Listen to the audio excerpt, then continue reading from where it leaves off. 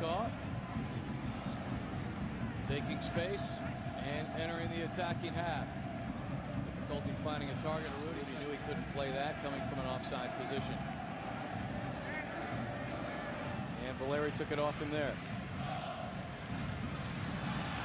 How about that pass from Kah? As soon as Nagy's in possession, they're looking to get on the edge of the box. Oh, look at that. What a Pa-Modou Kah kissing Darlington Nagbe on the forehead. A very paternal moment between the 33-year-old Kah and the 23-year-old Nagbe. And he's having a laugh as well, too, at the end of it.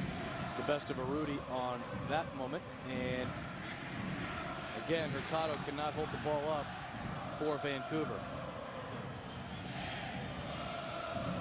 It's defensively as well, too, Keith, the way they've started the game tonight.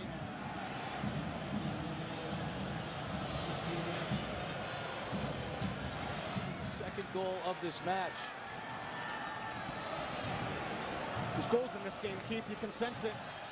Mane just trying to make up for his heavy touch, and in the end pulling Trower down.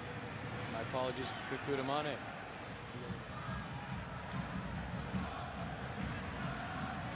Kah with a header in front of Hurtado.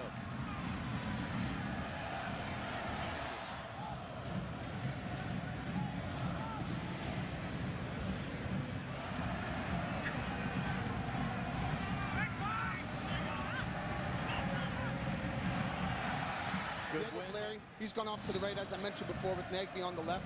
But you're losing a player in the midfield with the Timbers. For more? Or should you get conservative with this ball?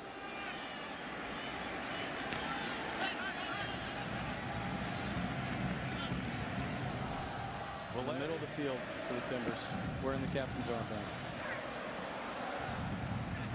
Important touch from behind. Kah floats one in.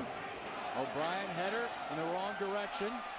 Nagbe. Absolutely brilliant goal. Another sellout crowd at Providence Park. Keep their run against the Vancouver minutes left. They also have won 22 consecutive regular season matches, or excuse me, not one, but have gone. Whether to run into space, and in the end, it just carried a bit too far.